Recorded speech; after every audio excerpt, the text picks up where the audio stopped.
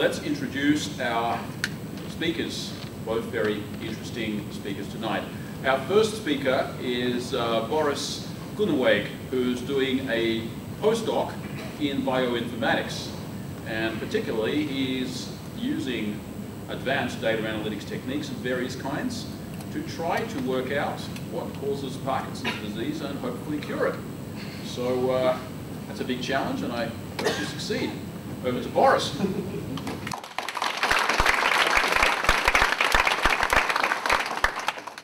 Thank you so much, Eugene, for that kind introduction.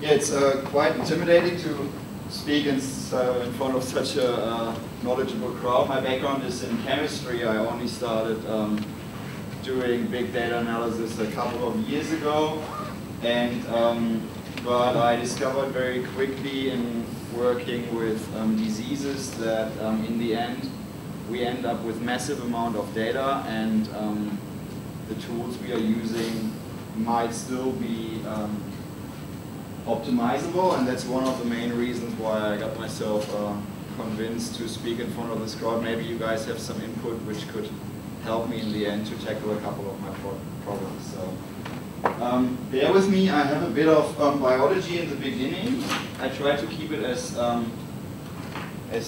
easy as possible, and yeah, and let's just start. So thank you so much for coming around. It's such a beautiful evening. I wouldn't have thought that such a big group of people would show up here. What I'm going to talk about today is what are we looking at, like what are we actually, why are we doing data analysis at the Garvan Institute in the field I'm working at, how does our data look, what is the problem with that data, and how do we try to find differences in it.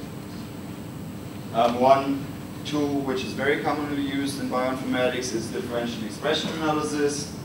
We use co-expression networks, and I will talk a bit more what these techniques means, and maybe you have some input later on how to optimize these kind of things.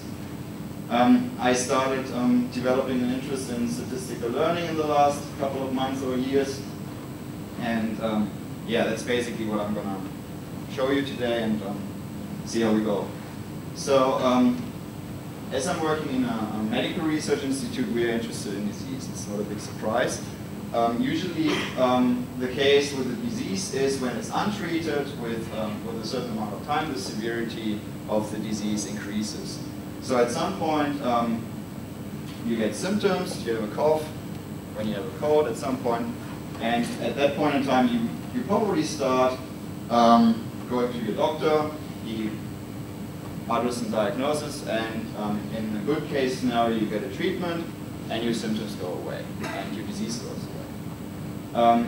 With incurable diseases like neurodegenerative diseases as Alzheimer's and Parkinson's and schizophrenia and other parts we're dealing with, you get a diagnosis, but these diseases are basically incurable so far because we don't know anything about that. One of our main advantages would be to diagnose these diseases before they become symptomatic, and that can only be done, that's quite a tricky task, because how do you diagnose the disease when you don't even know that you have it? So with that early diagnosis, what would be capable is we could treat it at an earlier point and it might not even break out. That's the premises of personalized medicine, that's the premises of genomics and transcriptomics, what I'm going to give an introduction today about. So most diseases, it's to a certain extent a combination of genetic and environmental influences. Like even if you break a bone, like the chance that your bone breaks at a certain stress is to a large extent terminated by your bone density, and that is dependent on your genetic underlying disposition. So what is that? As like every biologist can clearly see, this is a cell. They all look like that. We have 37 trillions of them in our body. I'm going to insult a lot of biologists today with my slides. So in the cell we have the DNA. The DNA contains our genome and all the information which makes us a human being in the end. But like DNA is common to pretty much every organism on this planet. And the moment this information is getting utilized, it's getting transcribed into RNA, and then this RNA goes out into the cell and does its function. It doesn't really matter what it does a certain function. So the moment we have a mutation in our genome, that certain RNA molecule is not produced anymore. Cool. Or not so cool in the end. So at that point in time, looking at our genome might enable us to see if do you have a mutation in that certain point in time, will you get a disease, and therefore can we diagnose you earlier before you get symptoms. So we can look at the DNA at that point in time. Cool. So what is DNA? DNA is the major component of the human genome. The human genome, as I said, is the program which you get from your mom and your dad, which combines all the information which is necessary to build the fetus and get you into an adult. And how much information actually is stored in that genome, you can see in identical twins, which look pretty much the same to a large extent. I'm standing here, right? So the moment there's a mutation, this is an an EMR picture of a DNA, and the moment there's a mutation at some point, we might get a disease. So the human genome in a nutshell is, this is basically the data we're dealing with, and that's why it's complicated. We have 3.2 billion pairs of letters in the human genome, which is ACGT, 4 letters, and we have 3.2 billion in each of our single cells in that. One variant or one mutation in each of these variants can cause a disease. So there are a couple of single gene disorders, which means, okay, one variant creates a disease, like Huntington's, for example, cystic fibrosis are just to name 2 of them. Most diseases are actually not single gene disorders, they're complex, so it means multiple diseases play a role, complex disease, like diabetes, neurodegenerative diseases, things like that. So how common is it that we actually have a variant? We estimate that we have 3 million variants, which in average are different between me and everybody else in this group. And over 100 of them, which each of us is carrying, it is increasing our risk to get a certain disease. So that's the first start. Why is this data suddenly accessible? Like looking at the human genome, that was basically the human genome project started in the 1990s. I wasn't even in school then, I think, and it was and it finished in 2003. So they spent estimated $3 billion to get the first human genome sequenced. That finished in 2003. This price plummeted over the time, and in the last year, in 2014, Illumina announced the $1,000 genome. So instead of spending $3 billion for one genome, we can now sequence 1 billion. So we can read out every single one of these 2 billion letters for $1,000. The Garvan Institute where I work, I actually wrote that down. The Garvan Institute has this machine park, it's called the X10. At full capacity, hopefully this year, we can start pumping out 350 genomes a week. It's 80,000 genomes a year. So data-wise, this is quite astonishing. So we are thinking like capacity, we are currently there. Like there are approximately like just shy of 1 million genomes sequenced so far. With the current speed, in 2025, we're going to create an exabyte of data just with human gene information. And everybody got crazy when we started calculating it. So that is a Nature article from last August, where they basically say, okay, storing and processing genome data will exceed what it takes to run YouTube and Twitter. So the genome data becomes more and more abundant, and is more and more accessible for our research. As I mentioned before, most diseases are a combination of genetic and environmental influences. When you are, like me, interested in diseases which are not genetically based, like 100%, we have to look at the environmental component of. Do those numbers take into account the fact that most people's genomes are the same? Good point. You mentioned, and then you said that we're going to have this huge amount of data, but there's a huge compression factor. Yes, yes, there is, and we're actually not utilizing that till now, which is quite funny. So what's the compression ratio? Oh, you can basically start building a genome file as saying and just make a delta genome and say like only where's the difference, and that would be, so the difference is 0.01%, and that would be a capability. But our the problem we have is that our techniques, how we deal with the raw data, improve over the years. So we still don't want to throw away our raw data at that point in time. So you have a lossless compression for this, even if most people's genomes are the same, and you only have to store delta. Wait, it's a bit more complicated than actually, like I come to that in a second. The data we read is much shorter than the genome as itself. We only read fragments and we piece it together.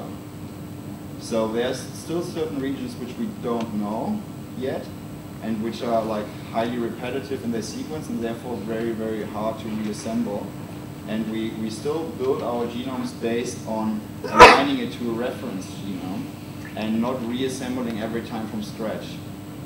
So that there might be, our annotations might still be improved, and that's why a delta genome by itself might not be the ultimate answer at that point in time, but it will definitely be, and there are multiple approaches to do that, and lots of smart people are looking into it for me. So the environmental component is basically, as we discussed before, okay, we have our genome, and that is getting transcribed into RNA and into the cell and does its function there. But a cell is never completely secluded from its environment. The environment has a huge impact how this RNA is transcribed from the DNA. And the combination of those, of the genetic component and the environment, is mirrored in the RNA. So what we do is, which is called the transcriptome. We take the RNA out of our samples and sequence it and quantify it. So basically we build matrices and we say, okay, RNA1 is with this frequency abundant in this kind of tissue in this individual or in this species. So this is where our data starts. So to update our disease wedge here, like we're not interested in DNA in my research, but in RNA. Sweet. So from that on, Parkinson's disease is a very, very good example for a combination of the genetic and the environmental component. We, for example, know people living in rural areas have a higher chance of getting Parkinson's because most probably they drink water from which is contaminated by a lot of herbicides or things like that. That is the underlying hypothesis. We just know we see an increase of Parkinson's cases in rural areas. So what is Parkinson's disease? Parkinson's disease is the most common neurodegenerative disease. I also work on Alzheimer's, but I know a bit more about Parkinson's. That's why I'm presenting that if you guys have questions afterwards. And it affects 7 million people globally, and it basically happens in the substantia nigra. And the moment we are getting diagnosed with Parkinson's, the neurons or part of that area are already dead. So the point when we are getting diagnosed, the disease is already that advanced that we can't really do anything for that tissue at all, and the effects are basically a loss of brain function due to loss of neurons at that point in time. So there's no treatment at all in this disease. Like there are certain treatments which alleviate the symptoms, but there's nothing to slow or cure the underlying condition. And that is basically due to the point that we have no idea what the real biological mechanism is under it. So this is where data science then could help. We want to try basically to find the changes in these big matrices between cases and controls. So we have big data sets.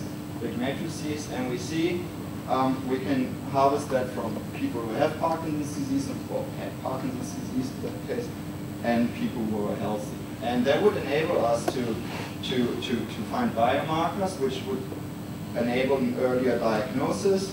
We could monitor the disease progression. We could target drugs much more directly. We could see which drug actually works for people based on that data. And we could identify pathways to modify the disease and modify a therapy at that point in time. And that is basically enabled in the last couple of years by generating this big data set from the sequences into the structure. And that finally would enable us to investigate the underlying biology in that point. Cool, where do we start? Just to sum up, the biggest problem we are having is our data is very, very broad, as I mentioned already. It's the smallest feature size could be one nucleotide or one letter in the human genome, which is 3.2 billion features. And our data is very shallow. Like, I mainly deal with post-mortem human brains. It's not that easy to get them. There are a lot of ethics involved until we are allowed to deal with these kind of specimen. Even if you work with mice, and all generating this data is costly and expensive, takes a lot of time and expertise in the lab to set that up. That's why our N is still small. So we have a massive P over N problem, basically. The data is quite high dimensional, and our genes or features are correlated, and they act in additive fashion, which doesn't make it easier to analyze it in the end. So how do we analyze it? Like, as I said before, we have the transcriptome, the features in the RNA, combination of genes, genetic, and environment. The problem is our machine can only read 125 letters and not 3.2 billion one in one go. So we have to hack up whatever we take out of the cell into pieces of 125 to extract the data. Once we have that, we get millions and millions of these reads. Like, one sample set is usually 30 to 100 million of reads. And what we do then is we put them back together in two ways. Either we take the reads and align them back to our reference, to our genome, and see where do they stick, or we try to assemble them from de novo with a greedy camera algorithm or different other types of ways where we basically try to find an overlap and basically create longer features. Both of these techniques, or pretty much every technique we're dealing with, are computationally very, very expensive. So how do we do that? We do that at Garden with, we have an in-house cluster, which has 15,000 cores and 10 terabytes of RAM. And we build a little pipeline where, like, there are constantly algorithms developed to do a certain specific task in a better way. And as a bioinformatician, you have to read the literature and update your pipeline and chain it all together, basically. And we use very, very primitive measures to do that. But in the end, like, all these little gray boxes here are snippets of code, how we analyze our data. And that is here, I put that out on Sunday afternoon when I was remaking my slides. That's the RAM usage on our cluster. You can see on Monday, people start working, and then they do nothing. And then it's Friday again and they get hectic. And Sunday morning was rainy, so the people were sitting in front of their computer again. It's quite funny to see that. Unfortunately, our cluster is not big enough for our needs. When I started, we were like 5 or 6 bioinformaticians. Maybe now we are 50. So we have to utilize ECL, the Australian research cluster, and we're trying to do that with virtualization software to easily transfer our pipeline from HAP. So, cool. That was the biology talk. So now comes the part where you guys are more the experts. So, differential expression analysis. Just to remember, we have our healthy individuals, and we might have a certain transcript or feature which we call RNA1. And we might have in our PD individuals or samples, we might have RNA1 in a much greater abundance. So our initial data is basically quantified based on that. and we get our matrices are in general 20 to 200,000 features broad and 6 to 130,000 samples deep. That's what we start dealing with. And one of the most intuitive ways is simply to compare which transcript or which feature is up or down in average in case versus control, PD versus health, whatever you want to call it. First way to look at that is we look at the relative log expression to see how hard do we have to normalize. So how does the data look? Sometimes we sequence deeper, sometimes there might be a technical error, sometimes we can filter. Filtering and normalization makes this plot much more homogeneous, and that's the first way to look at this data.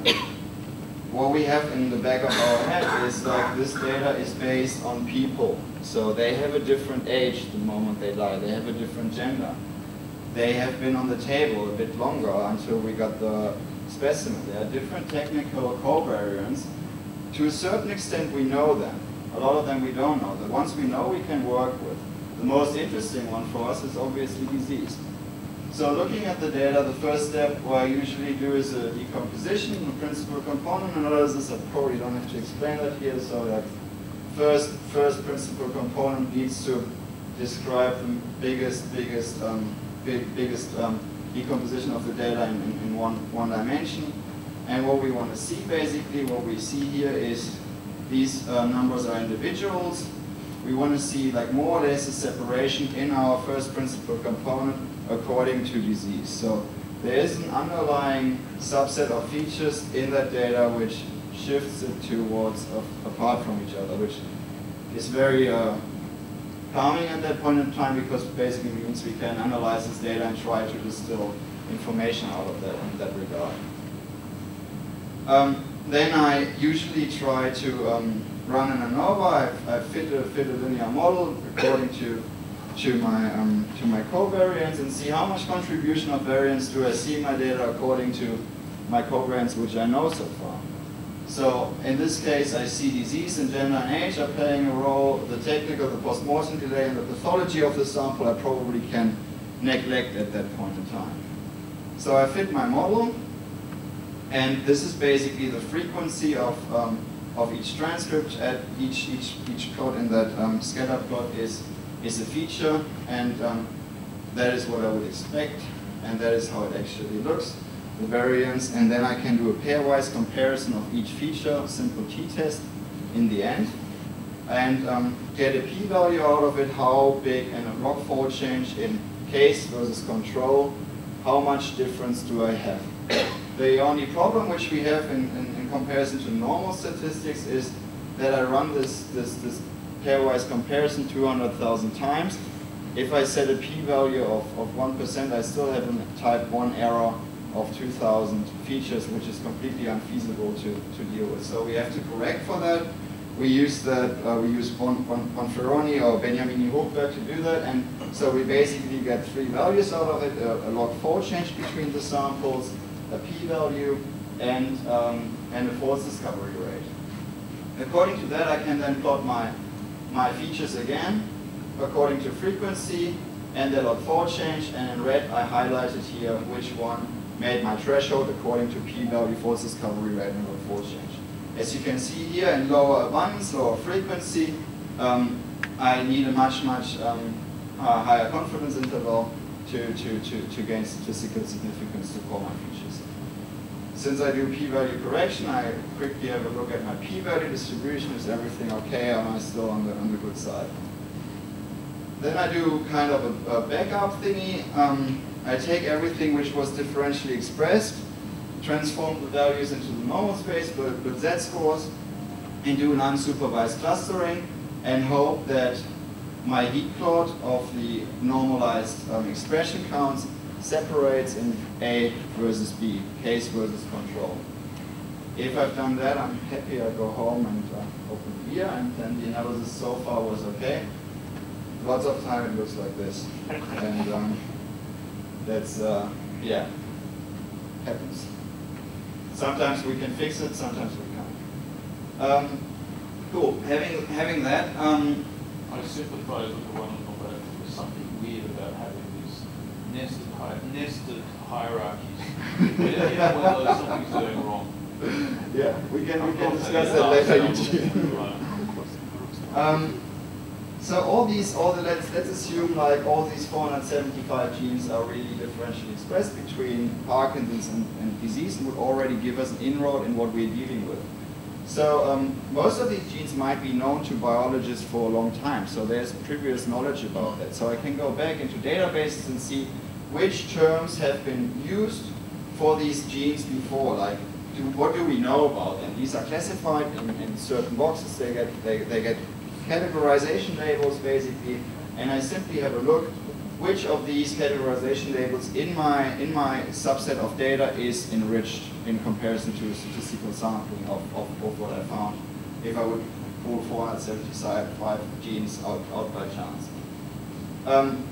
This data is quite hierarchical, so I know which box belongs to which, and I can then cluster that in a way according to the gene ontology, like the hierarchical underlying features of that, and might get something which is interesting for my disease, enriched in most of the cases, and that is another confidence, and I will then follow probably this biological pathway which I could identify at that point in time.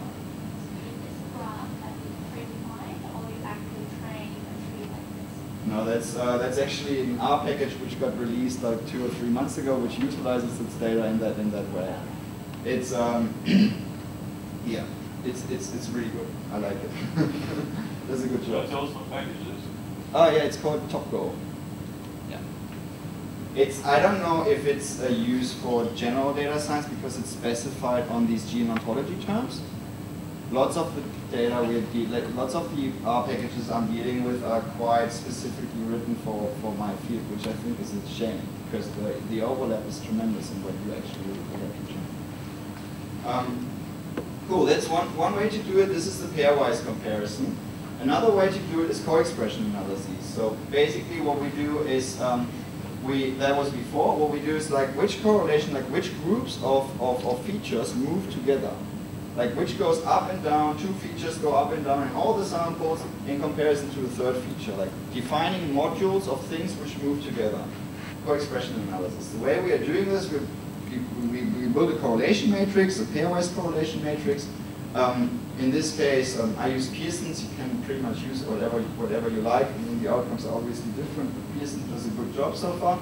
And we then build a hierarchical tree where we cluster according to their modules. We cluster the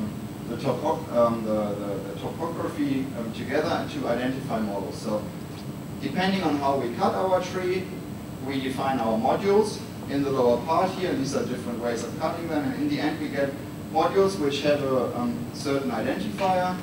In this case it's color, and we know, okay, these modules contain a subset of features which which co-express together in a certain way.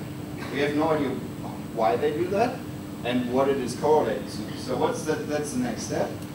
Over each of the samples, we calculate an eigenvalue. So basically, we're trying to decompose the data again and correlate that to, like this has been done for every samples we put in this case 60, and correlate it back to our covariant matrix to then identify, okay, module gray gave me the biggest correlation to condition and not to age or gender or whatever. So module gray probably is the module which condenses the information I'm interested in at that point in time. I can then cluster my module again. This is the eigenvalue expression. You can see in white gray bars here is the condition versus control printed, and this is why the correlation comes together. I can harvest the gene ontology again and see does it make sense, and all these terms are bang on for Parkinson's disease. It's an energy deficiency in the brain, so mitochondria plays a big role. And what I can do then, after doing that, is I can extract the information which is known about these genes and build a network to know, okay, the contrast is a bit bad. Each of these nodes basically is a gene, and these are known interactions, and we can then simply identify nodes with a very high interconnectivity, and these might be the first thing we are trying to knock out or modify in a therapy or investigate in the lab. So that's a good way to narrow down targets that the student or whoever is doing it afterwards doesn't have to pipe it 475 genes on the bench. That's the module way approach. And then the statistical learning approach, that was basically like looking at my data. I got interested in that like a year or so ago, where when I looked at it and basically noticed that I can't grasp what we're dealing with. So it's too deep, too complex, it's too complicated. So what is more complicated than that? Training models on it, and that is what we did. Like I started a project in that regard, and I was quite intrigued by the possibilities in the field when I started reading into that. And you guys probably know way more than I do about that. But the ability of taking the existing data to train a model and then test afterwards in an unseen cohort is basically what we want to do when a patient presents in the clinic and we have maybe a feature set we want to look at and then assess their risk. That is exactly what we want to do. So the beauty of that is that it can determine complex patterns, and the other thing was a pairwise or module-wise comparison. Then I was like, okay, which algorithm should I use? So, okay. So we started doing it in the obvious way. We split our data set, training and testing. We determine our accuracy. Nowadays we don't do it with accuracy anymore, but like at that point in time we did it. And then what we basically found out, the amount of features we have for most of the statistical model is simply not possible to deal with. We can't feed, I don't know, 200,000 feature into BART machine, even with half a terabyte of RAM, it doesn't work. So we have to, and then, yeah, okay, we don't really have to, we only need to find the important features. So what we basically did is we applied different algorithms, which we selected. I will show you which one we used, and ranked feature by importance. Unfortunately, not every algorithm gives you the feature importance. Some you can tickle it out of, some you can't. And we plot that over our features and then select an area under the curve, cutoff, and discard every feature which is below the cutoff and take the surviving features. And most of you guys will be familiar with the concept of feature selection. There was one thing we did to reduce our feature size dramatically, and we used GlimNet and SVM in combination with random forest so far, because it works quite well, depending on our data, and therefore reduce the amount of features we want to look at. Then, when looking at different algorithms, it is kind of self-explanatory that the underlying theory behind modeling algorithms are quite different. A tree-based algorithm or a kernel-based algorithm is just theoretically a very different pair of shoes, and therefore the algorithm performs is very data reliant. So we're running it on a very famous biology data set, and we saw very different accuracy as one would expect. Then we ran the same set of algorithms, we ranked them and ran the same set of algorithms on different type of data sets and found that they all perform differently depending on different data sets. Not so surprising, but quite tedious to always write your R code new, and so we determined that we actually have to be able to test all of the algorithms we are interested in on our data set to find the best model. I then tried to, or I started to write an R package about that time to do that, and just didn't get very far. Unfortunately, I got a student, a bachelor student, a very talented guy at that point in time, Zach, sitting here as well, and say hello to him later. He then coded an R package for me, which we call Blackbox. And basically what it does all the things. It utilizes all the 8 algorithms I'm going to show you later. It simply takes your table, it feature selects, you can set the area under the curve, you can set which feature selection algorithm you want, which algorithm you want to exclude out of the data set. and it does cross-fault validation and nested cross-fault validation based on the data. We hope to have it on CRAN and hopefully the next couple of weeks. It's finally running stable, and yeah, we're getting results out of it, which is good. Zach wrote it in a way that we can slot very easily additional functionality into it. So if we want to have a new algorithm be part of that, it can be done quite easily. We went through the literature and basically wanted to look like which algorithm cover the broadest range of theory. And if you guys have a suggestion which additional algorithm we should use, which might perform well in our certain question, that would be awesome to hear, and then we could implement it. This is the flow diagram we put it in. Depending on the function you invoke, it runs your algorithm, it gives you a graphical output, it does a feature selection, all of that. And currently we have 3 functions. We have the simple training testing with normal holdout, we have the cross-fault validation, and we have the nested cross-fault validation.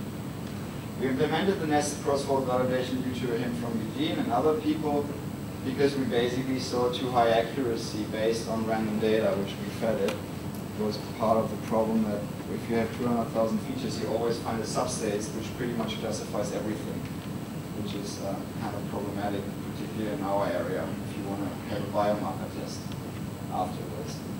So the first result is, which Zach pulled off the cluster like actually an hour before we came here, is our error rate is finally where we would want it to be.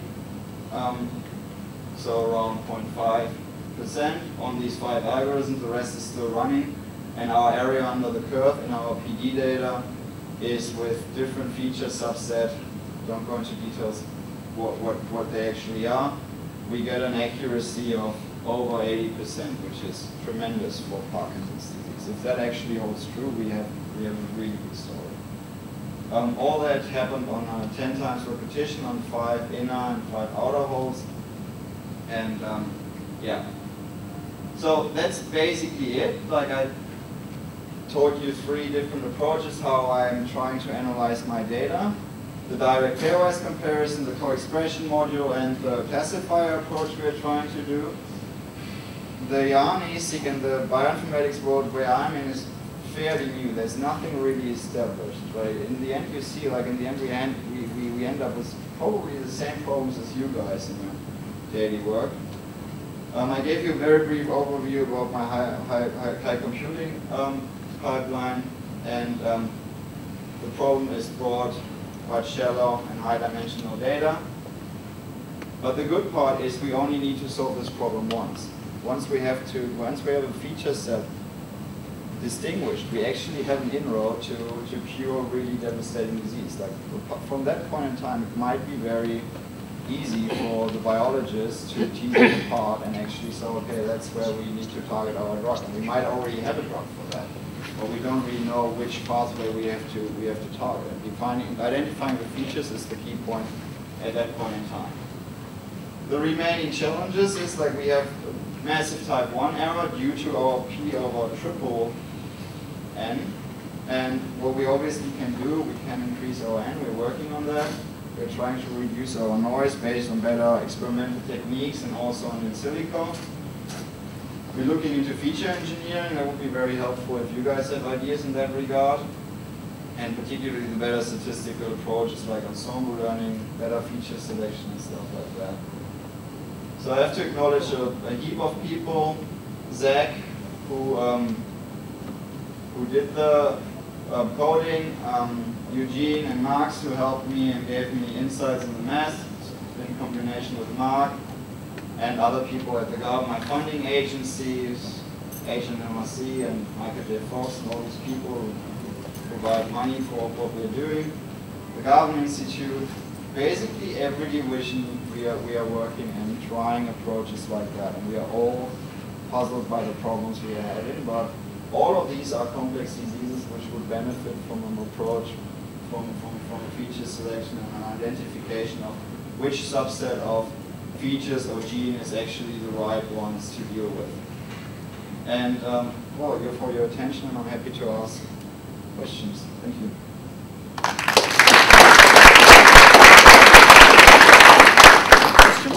Yeah, question here. I'm interested to know whether the features are fully independent. No, they are. They are most probably correlated, and it's biology. It's very interconnected. So the feature by itself might be affected by up to tens and hundreds of other features. Okay, so do you have a way to identify what those clusters are? Well, there are probably two ways. We can run. We could try to extract that interconnectivity out of models, but we also have biology data where we know which feature is connected to a certain extent. So that is definitely would be a good approach to go ahead. The biggest problem we have is that we are still working on our annotation. We're still finding new features pretty much every day, and the ontology, which is the databases, is based on a freeze which is a couple of years old. So we have a very sparse ontology matrix, which is problematic in that regard. But would be an inroad, yes. Okay, thank you. Oh, thank you. The other suggestion or question actually I had was whether you've considered using deep learning as a pre-processing step for not yet features in there. Okay. Yeah. Well, yeah. Might help. Yes. I'm like the problem is like I'm working on a lot of things simultaneously, and I'm having to fulfill a lot of questions from my superior who wants like have a look at this and that. It doesn't really mean that we always work on the best project at that point in time.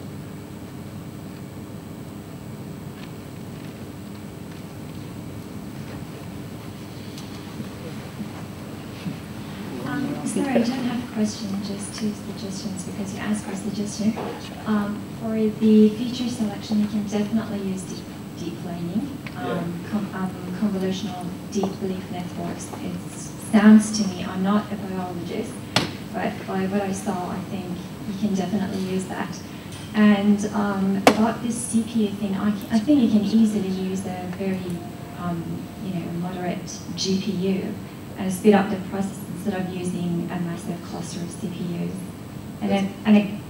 I'm not talking about Tesla, for example, which costs 8,000. But we have a Tesla compute now. The problem is nobody uses it because the code, every bioinformatician writes his own code. It's in 20 different languages.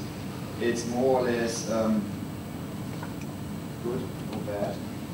And so transporting that code into C or whatever the GPU can interpret would make sense at a certain time. And like we're probably nowadays at the point where we could say this is really useful algorithm. We want to transport that or pay somebody to do that, and therefore reduce our. But we do things in a very crude way. Like most of my pipeline, it's a one-step pipeline nowadays, but I chain it all together in Bash, and I have all my checkpoints and everything like that because it's the way I started at some point, and it does the job. But I would be so much quicker if I would use higher languages. But like there's only so much funding we have. But if you have a good suggestion for the, I come to you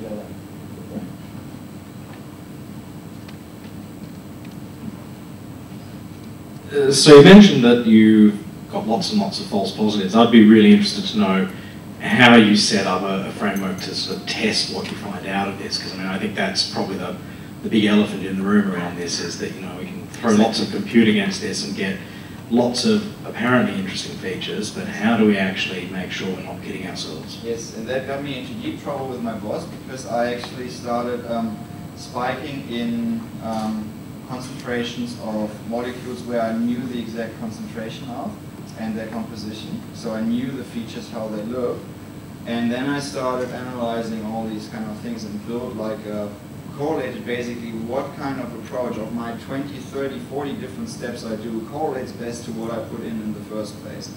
And the answer is shocking. It's like the most standard techniques which are used in the field. I'm trying to publish this in a couple of weeks. Is like gives you a correlation of 0.53 or something like that. So you're 3% above chance more or less. When you use the wrong tools in applying to do these kind of things, it could reduce the noise, and it will do that. But well, that's one approach to do it. But in the end, we have to test it, and the biggest problem we have, like there are two other problems which are not mentioned at that point in time. We do it in the tissue which is the closest related to the disease. We do it in the human brain.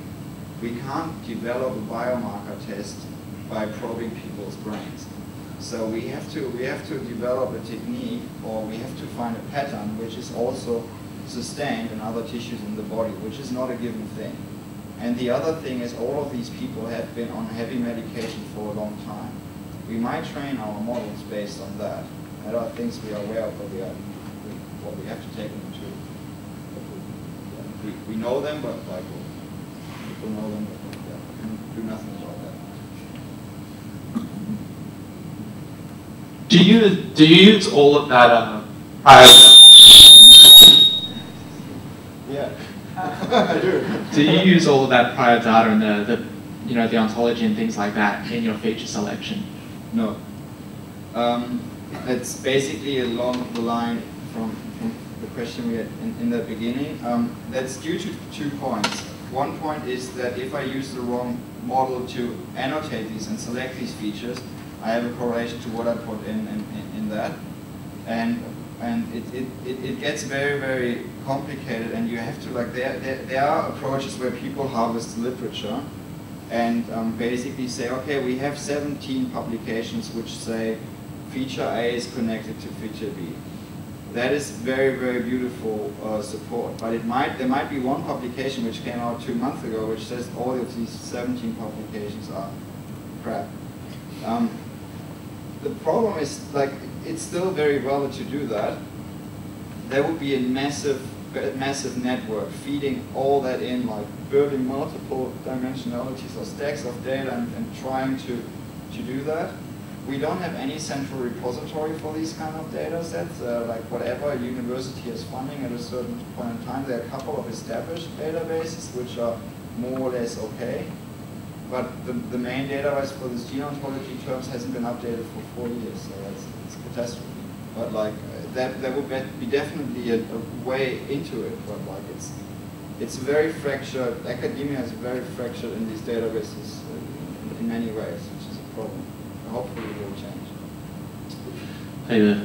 Got to say, absolutely fascinating presentation. Thank you very much for giving it. I speak from a biased point of view because I'm actually a type 1 diabetic, and when I hear about Parkinson's disease and then obviously other degenerative diseases, I wonder, how does Parkinson's disease and diabetes, etc., how does it fit on the spectrum of what attention is being paid to different diseases and the development and analysis behind them? Well, the underlying genetic component is something we are not getting right yet. That is the biggest problem. That's the main basis for my work, because what has been considered functional in the human genome was 1.5 to 1.8%, which is the protein coding part of the genome.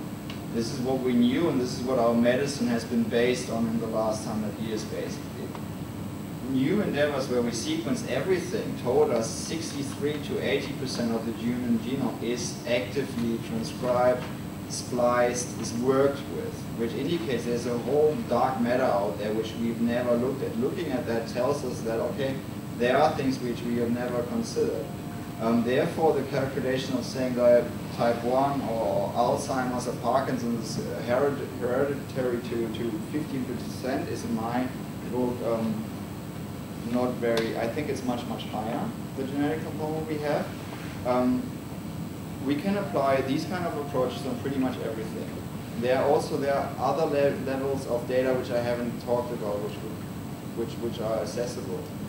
I think in the end we have a very, very deterministic, a big complex deterministic system. I think there is an answer in that data. We just have to find the right ways of pulling it all together and then nailing it down, because we get very distinct phenotypic type of diseases which we can classify and then say, okay, this is this disease, and there must be a common descriptor for each of this. Finding that would be really cool.